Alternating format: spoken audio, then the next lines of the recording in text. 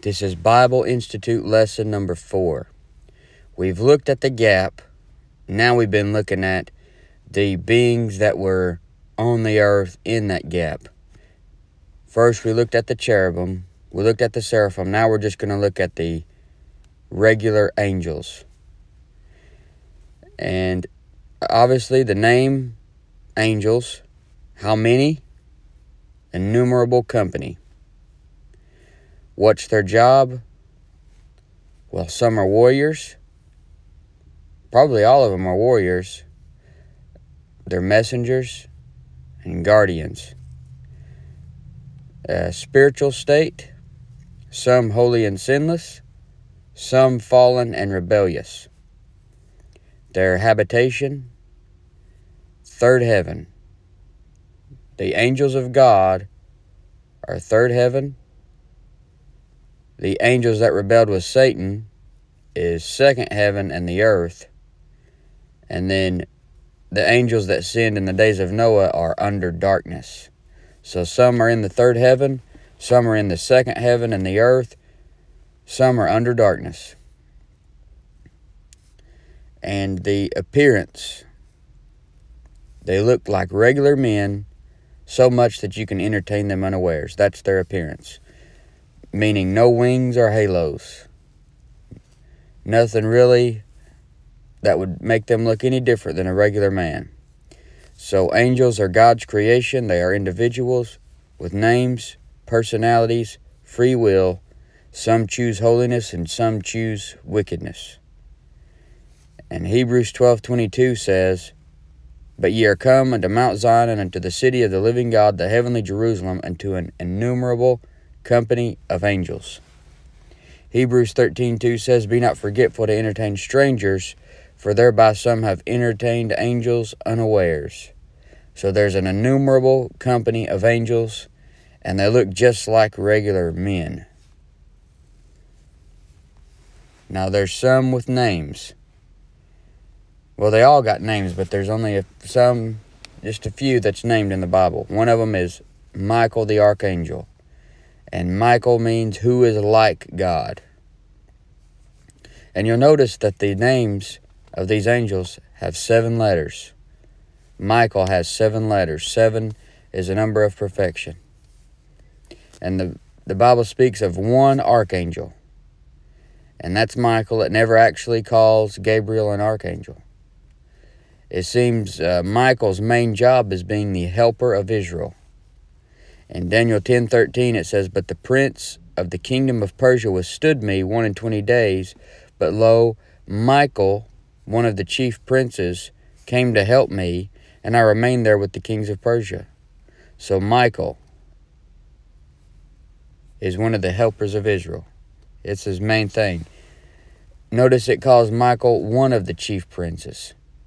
So this leads you to believe there are more angels of higher rank that just aren't mentioned.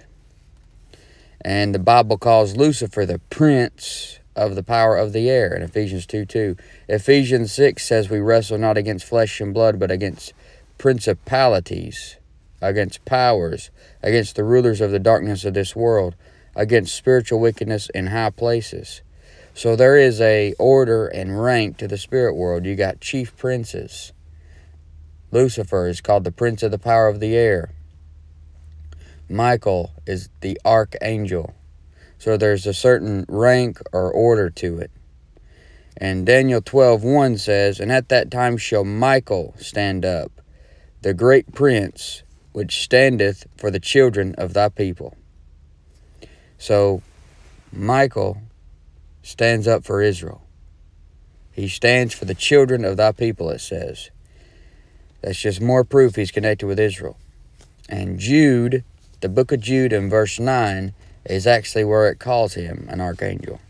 It says, "Yet Michael the archangel, when contending with the devil, he disputed about the body of Moses, durst not bring against him a railing accusation, but said, The Lord rebuke thee." Many are led to believe that Michael is of lesser power than Lucifer because of this verse, but maybe Michael just knows the schedule of when he's supposed to prevail over the dragon, and it wasn't at that time. But you see there that Michael is contending. And in that same little epistle, it talks about earnestly contending for the faith. And that's what Michael's doing. He's contending. So that's what angels do, is they're contending. That's what me and you need to be doing. Contending for the faith. And even though many of the angels failed back there and went along with Lucifer in that gap, God didn't throw the angels out. Notice they still have a job all the way throughout the Bible. That shows you that God just didn't do away with the whole race of angels just because some of them messed up. He continued to use them. And in Revelation 12, 7 through 9, talks about Michael the archangel again. And it says, "And there was war in heaven. Michael and his angels fought against the dragon, and the dragon fought and his angels, and prevailed not, neither was their place found any more in heaven.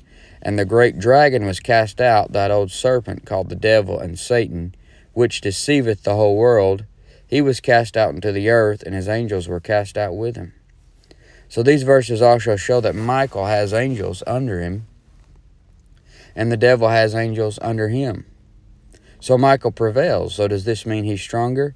Maybe, or possibly the Lord allowed him to knock Satan down, just like you see small armies defeating big armies with the help of God in the Old Testament. Really, whoever God's helping the most is strongest. Michael has something to do with the resurrection from the dead also. And as you read in Jude verse 9, he contended with the devil about the body of Moses. And also, again, in Daniel, you'll see that he's got something to do with the resurrection. In Daniel 12, 1 through 2, it says, "And at that time shall Michael stand up, the great prince which standeth for the children of thy people. And there shall be a time of trouble such as never was since there was a nation even to that same time. And at that time thy people shall be delivered, every one that shall be found written in the book, and many of them that sleep in the dust of the earth shall awake, some to everlasting life, and some to shame and everlasting contempt." So you see that? He's connected with the resurrection there. Then, in 1 Thessalonians 4:16, it says, "For the Lord himself shall descend from heaven with a shout, with the voice of the archangel, and with the trump of God, and the dead in Christ shall rise first." Once again, he's connected with the rapture there, and that would be Michael, not Gabriel. It's not the voice of Gabriel, it's the voice of the archangel. And the only archangel in the Bible that you see is Michael. So he's the helper of Israel, and he is got something to do with the resurrection of saints. So that's Michael the archangel there. And another named angel is Gabriel. Notice again his name, 7 letters. And his name means God is my strength. And even though he isn't called an archangel, he still seems to hold a very high position, because Luke 1:19 says, "And the angel answering said unto him, I am Gabriel, that stand in the presence of God, and am sent to speak unto thee, and to show thee these glad tidings." So he stands in the presence of God. He's got a high ranking there. And in Daniel 9:21 it says, "Yea, whilst I was speaking in prayer, even the man Gabriel," and now notice it calls angels man, young men, young man. It always refers to them as male, never a woman, never sexless. Because, you know, the average person believes that they're women, or the more educated type guys believe that they're sexless. But they're always called men or man. So angels are men. They look just like regular men. It says, "And the angel answering said unto him, I am Gabriel, that stand in the presence of God." Daniel 9:21, "Yea, whiles I was speaking in prayer, even the man Gabriel, whom I had seen in the vision at the beginning, being caused to fly swiftly, touch me about the time of the evening oblation. So Gabriel can fly without wings.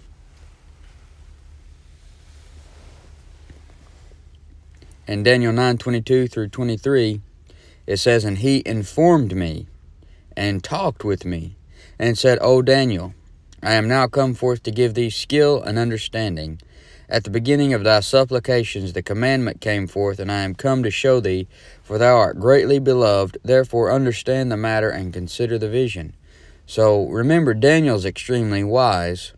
So if Gabriel can give him information, skill, and understanding that he doesn't have, then he must be pretty sharp himself.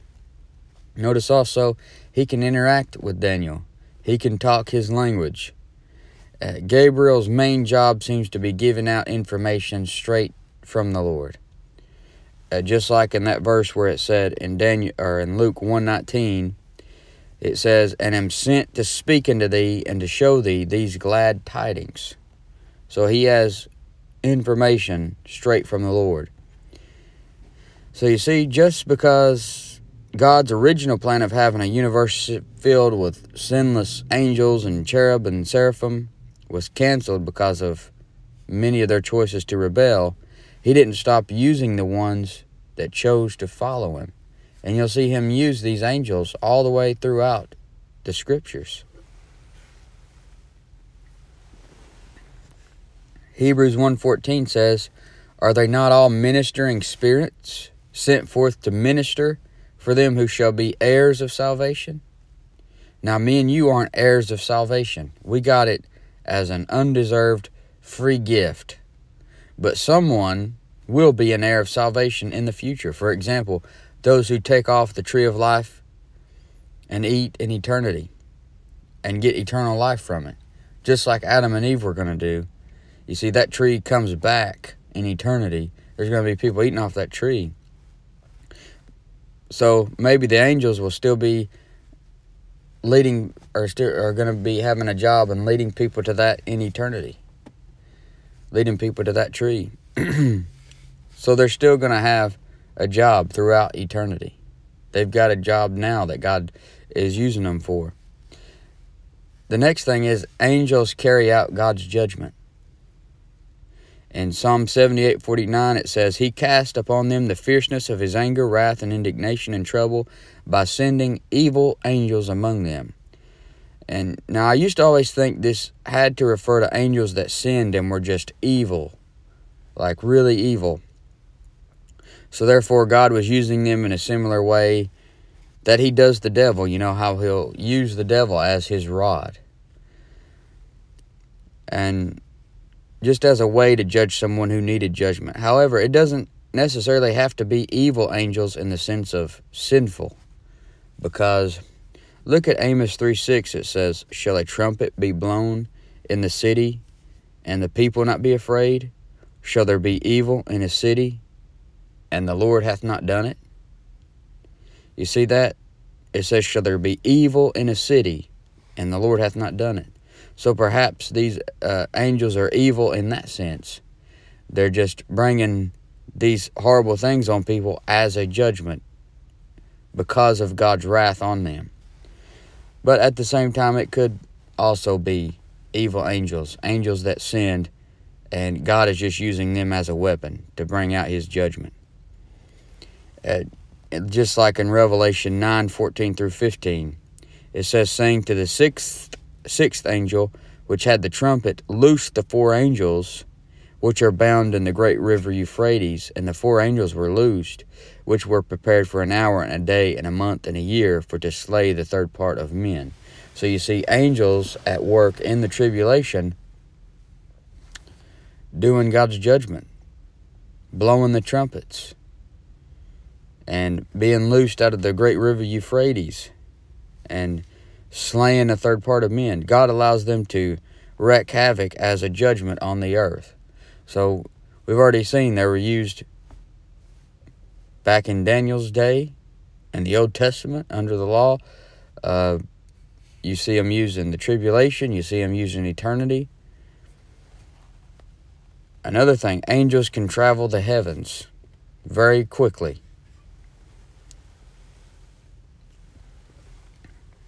It says in Genesis 28:12, talking about Jacob, and he dreamed, and behold, a ladder set up on the earth, and the top of it reached to heaven, and behold, the angels of God ascending and descending on it. So they can travel the heavens without a spaceship. They're a lot more advanced on that than NASA ever will be. You also have reaper angels. In Matthew 13:39 it says, the enemy that sowed them is the devil, the harvest is the end of the world, and the reapers are the angels. And in Luke 16:22, when it's talking, in Luke 16 it talks about the rich man and Lazarus. The rich man goes to hell, and then Lazarus goes to the comfort side, and the angels carry him into Abraham's bosom. It says in Luke 16:22, and it came to pass that the beggar died and was carried by the angels into Abraham's bosom. The rich man also died and was buried. So we know at least at one time when a saint died, they would be carried to paradise.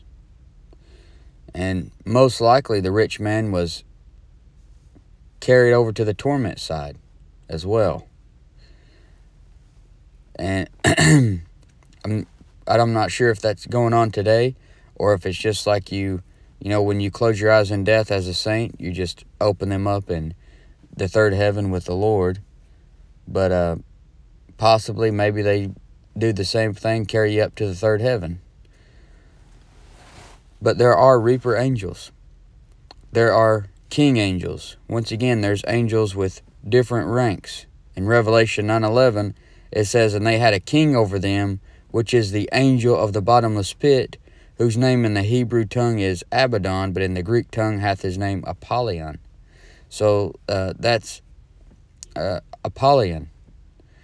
He's another named angel. And when you hear a lot of talk about angels, and they say that there's two named angels in the Bible, really, this is an angel too. I know there's different theories about who he is, and a lot of people don't include him as an angel. But it seems that he is an angel himself, and his name is Abaddon or Apollyon, which means destroyer. And you also have guardian angels. In Matthew 18:10, it says, take heed that ye despise not one of these little ones, for I say unto you that in heaven their angels do always behold the face of my Father which is in heaven. So it seems that most likely that guardian angels had more to do with Israel and how God operated under the Old Testament. Because you see, in the Old Testament, they weren't sealed until the day of redemption. They didn't have a complete Word of God. The work of Jesus Christ had not been done yet. And you could go on forever and ever with a list of benefits that me and you have that people did not have before the cross. And I don't know for sure, but it doesn't seem like me and you as saints today have a guardian angel like this today. I wouldn't argue with you either way. It doesn't seem like we would. And that sounds like a huge bummer.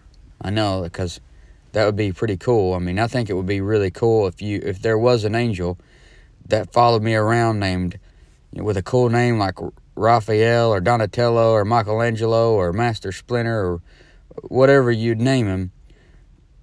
And that would be really cool. So it's a huge bummer that if we don't. But actually, think about this. We actually have something way better than an average run-of-the-mill guardian angel.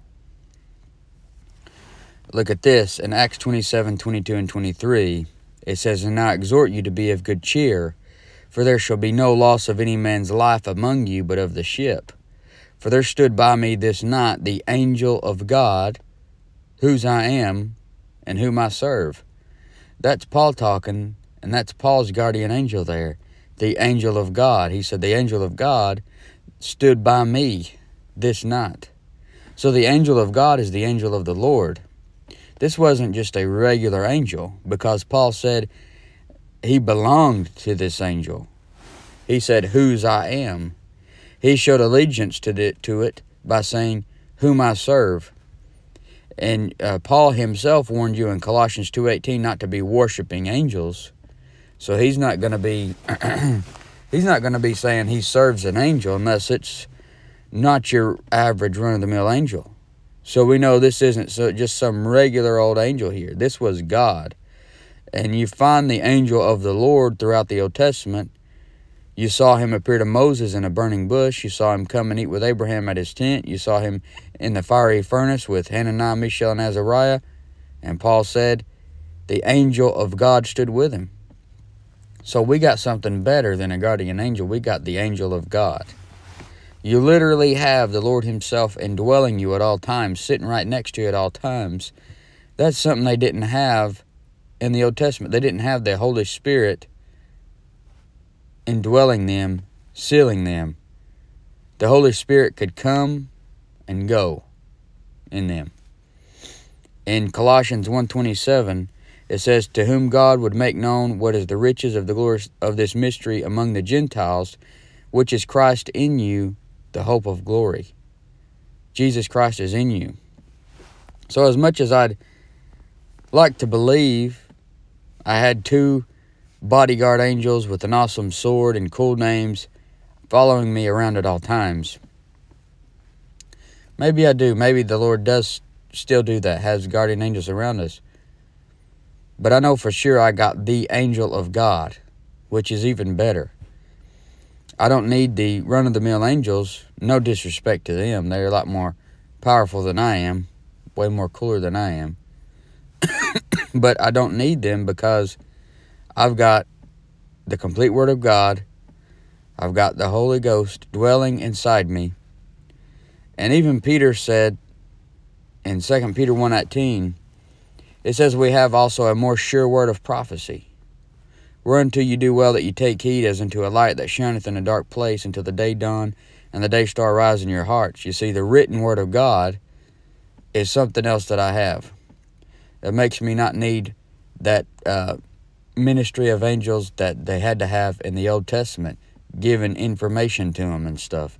I got the Word of God wrote out for me. It's already ready for me, right there. It's ready for you right there. You just got to pick it up and read it. The written Word of God is a more sure thing than an audible voice speaking to me. If Gabriel came and spoke to me right now, it would be a lot less reliable than this Bible in my hand. In Colossians, you see, we are warned against worshiping angels. And in Galatians, we're warned against believing a false gospel from an angel. It says in Galatians 1:8, but though we or an angel from heaven preach any other gospel unto you than that which we have preached unto you, let him be accursed. It could be that the closing out of the church age, that the last days of the church age, that there will be more angel activity that will take place as they transition into the tribulation, where there's going to be a lot of angel activity that will take place. And possibly even false gospels from angels. You know, you already seen it, a little glimpse of it. Joseph Smith, the guy that brought you the Mormon stuff, the angel Moroni appeared to him and gave him, or he claims, he appeared to him, gave him a false gospel.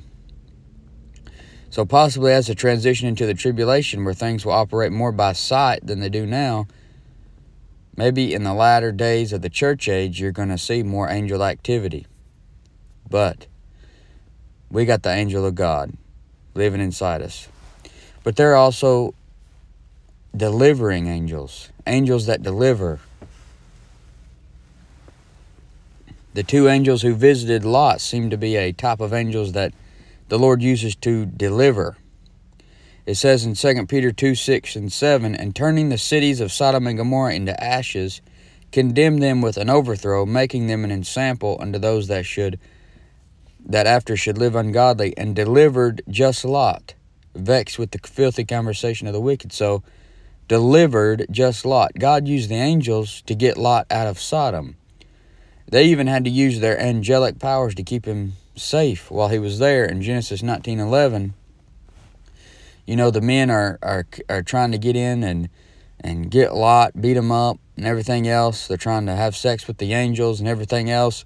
It says, and but the angels smote the men that were at the door of the house with blindness, both small and great, so that they wearied themselves to find the door. So the angels have powers, and they can use them on men if God allows it. In Genesis 19:15 through 16, it says, "And when the morning arose, then the angels hastened Lot, saying, Arise, take thy wife and thy 2 daughters which are here, lest thou be consumed in the iniquity of the city. And while he lingered, the men laid hold upon his hand, and upon the hand of his wife, and upon the hand of his 2 daughters, the Lord being merciful unto him. And they brought him forth, and set him without the city." So they went as far as taking them by hand. And that shows you that angels aren't some type of just fantasy spirit beings who can't interact with physical objects. They took Lot and his wife by the hand. But at the same time, since angels are spirits, they aren't bound by the physical world like we are either.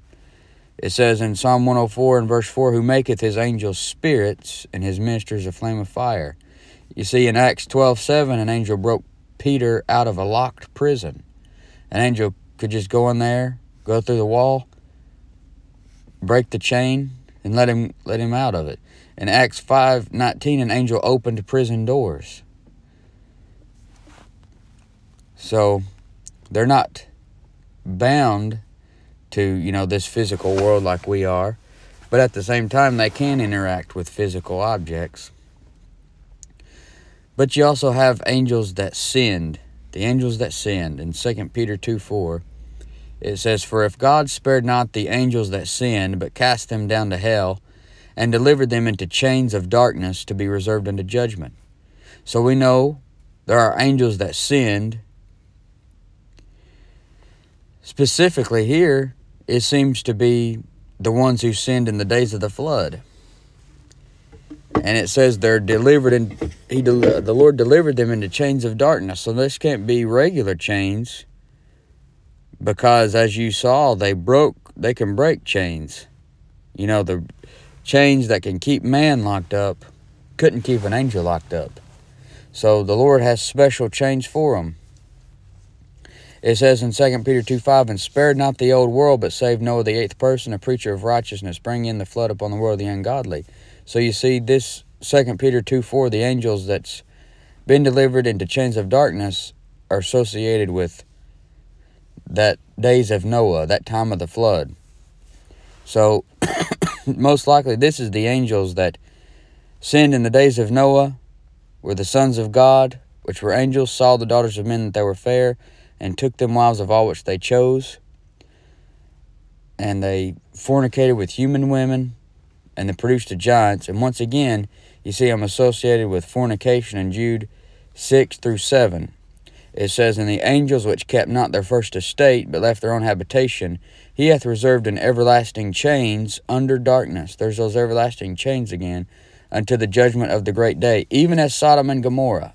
Now notice it's associating them with sexual perversion, associating them with Sodom and Gomorrah, "even as Sodom and Gomorrah, and the cities about them in like manner, giving themselves over to fornication, and going after strange flesh, are set forth for an example, suffering the vengeance of eternal fire." So, there's angels that sinned, left their first estate. And 1 Corinthians 6:3 says, "Know ye not that we shall judge angels? How much more things that pertain to this life?" You see, most likely, me and you, we're replacing the sons of God, angels that rebelled. And then we're going to judge the ones that fell. "Know ye not that we shall judge angels?" But you see that angels are still have interaction with the physical world in the church age today. Because in 1 Corinthians 11:10 it says, "For this cause ought the woman to have power on her head because of the angels."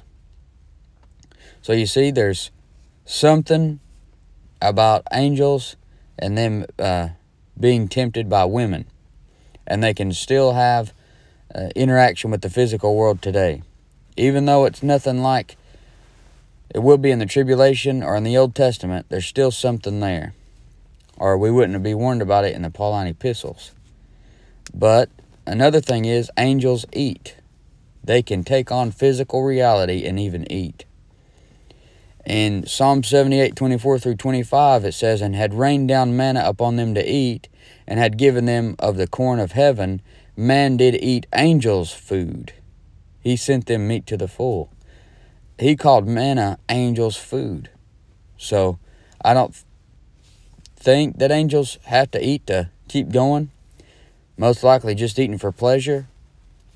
But there it talks about angels' food. And then when the angels came to Lot in Genesis 19, it says, "And he pressed upon them greatly, and they turned in unto him, and entered into his house, and made them a feast, and did bake unleavened bread, and they did eat."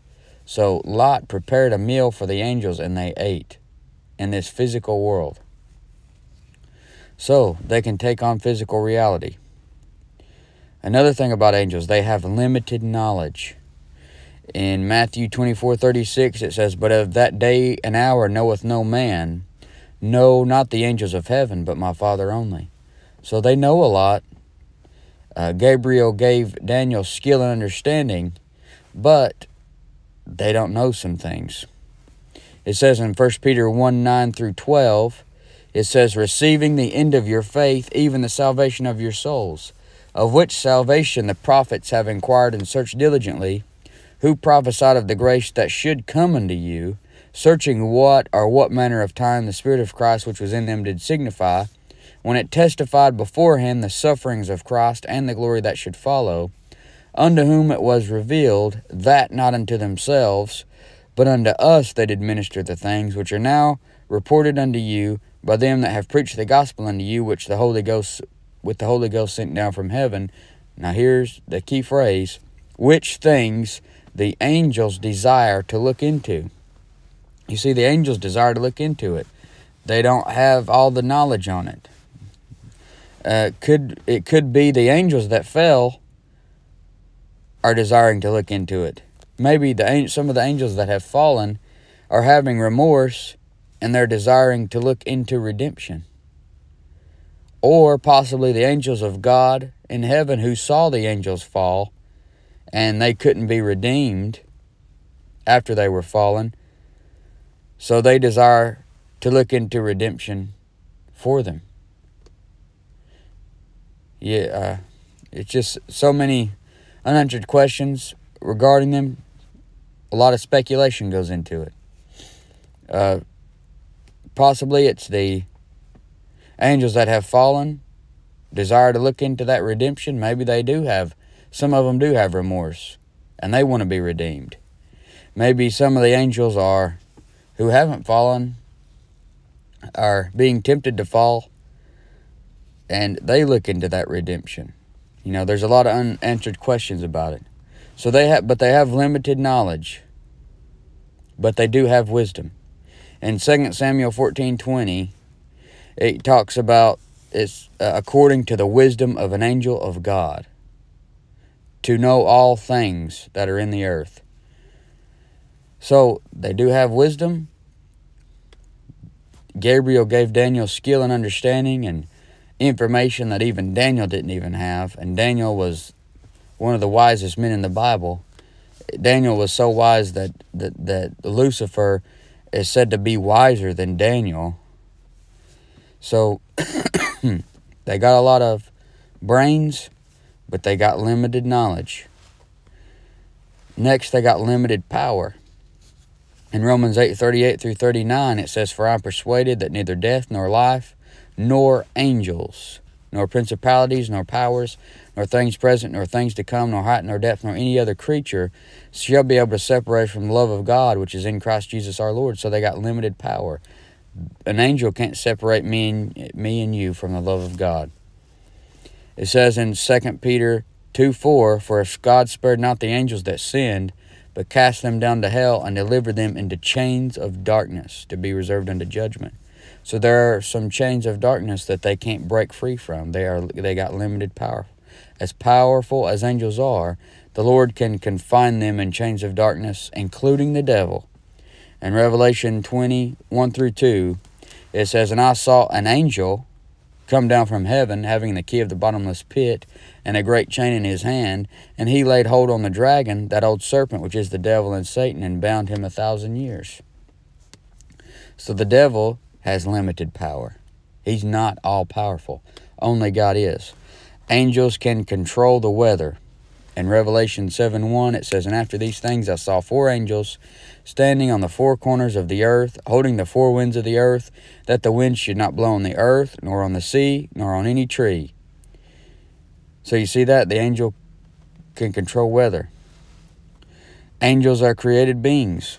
In Colossians 1:16, it says, "For by him were all things created that are in heaven and that are in earth, visible and invisible, whether there be thrones or dominions or principalities or powers, all things were created by him and for him." So angels are created beings. Angels are clothed in white raiment. In John 20:11-12, it says, "But Mary stood without at the sepulchre weeping, and as she wept, she stooped down and looked into the sepulchre, and seeth 2 angels in white sitting, the one at the head, and the other at the feet, where the body of Jesus had lain." Angels have eternal life. The ones that haven't sinned have eternal life. In Luke 20:35-36, "But they which shall be accounted worthy to obtain the world and the resurrection from the dead, neither marry nor are given in marriage, neither can they die any more. For they are equal unto the angels, and are the children of God, being the children of the resurrection." So it said, neither can they die any more, for they are equal unto the angels, showing you that also the angels couldn't die. The angels can be tempted. In Revelation 12:4, it talking about the dragon, and it says, "And his tail drew the 1/3 part of the stars of heaven, and did cast them to the earth." It said he drew them. Most likely, through his subtlety, tricked them, bribed them, deceived them into going against the Lord. Most likely as the serpent did Eve. They seemed to be tempted in Genesis 6:2 when they saw the daughters of men that they were fair. And that's why it says in 1 Corinthians 11:10, "For this cause ought the woman to have power on her head because of the angels." The angels can be tempted. Angels have super strength. In Psalm 103:20, it says, "Bless the Lord, ye his angels, that excel in strength." In Matthew 28:2, the angel rolled the stone away. There is an innumerable amount of angels. In Matthew 26:53, it says, "Thinkest thou that I cannot now pray to my Father, and he shall presently give me more than 12 legions of angels?" In Psalm 68:17, it says, "The chariots of God are 20,000, even thousands of angels. The Lord is among them, as in Sinai in the holy place." Hebrews 12:22, it talks about an innumerable company of angels. And like I said, angels in the Bible are called men. The angels that went to Sodom to deliver Lot were called men. In Genesis 18:22, it calls them men. And it says, "And the men turned their faces from thence and went toward Sodom," talking about the angels. "And they looked so much like regular men that the men of Sodom wanted to know them in a perverted way." In Genesis 19:5, it says, "And they called unto Lot and said unto him, Where are the men which came in to thee this night? Bring them out unto us, that we may know them." In Revelation 21:17, it says, "And he measured the wall thereof 144 cubits, according to the measure of a man, that is, of the angel." Right there, it just plainly calls him a man. In Matthew 22:30, "For in the resurrection they neither marry nor are given in marriage, but are as the angels of God in heaven." This doesn't mean angels are sexless. It is that they don't marry. And they don't marry because they're all men, and they don't marry because there's no need for them to make more. They don't need to procreate because they don't die. When they appear in the Bible, it calls them men or a young man. So why is this important? Because most things you see about angels today aren't actually the biblical version of angels. You see, the angels in the Bible look like regular men. They're never women. They don't have wings. They don't have halos, and you can entertain them unaware. And you'll hear a lot of stories from preachers and people who claim to be apostles and they saw 50-foot angels, but yet when they show up in the Bible, they just look like regular men. They don't look like these people are describing. Angels in the Bible are also referred to as stars in Revelation 1:20. And in Psalm 147:4, it says, He telleth the number of the stars. He calleth them all by their names. And that, I think that could be the regular stars and angels. I think they've all got names, and God knows them all by names and has a relationship with all of them. But there's angels in the tribulation. In Revelation 12:9, it talks about how the angels are cast out with the devil, and they're going to wreak havoc. You see the angels at the second coming. In 2 Thessalonians 1:7, it says, Unto you who are troubled, rest with us, when the Lord Jesus shall be revealed from heaven with his mighty angels. There's angels involved in the first part of the second coming at the rapture, and angels involved in the second part of the second coming back with him.